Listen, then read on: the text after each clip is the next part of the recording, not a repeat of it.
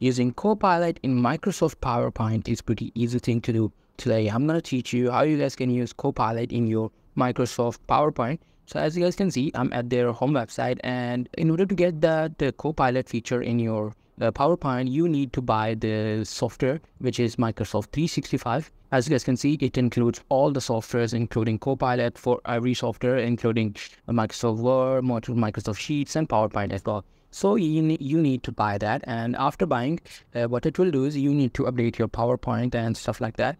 After updating, you will see your PowerPoint something like that. In my case, I have not bought any subscription for this Copilot feature, but if you after buying that, you will see something like that. Now this is a screenshot for the PowerPoint with Copilot. As you guys can see in the top right corner, you can see this option Copilot. If you click on that, this chat will appear. So now how to use that? So in this chat, you need to type the prompt, whatever the command you want into your, or whatever the changes you want into your PowerPoint slides. You just need to type in like, I want to edit my slide number 7 and I want to bold the text. It will do the job for you like a chatbot like ChatGPT. So that's pretty much it. That's how you guys can use Copilot with your Microsoft PowerPoint. Hope you guys find this video helpful.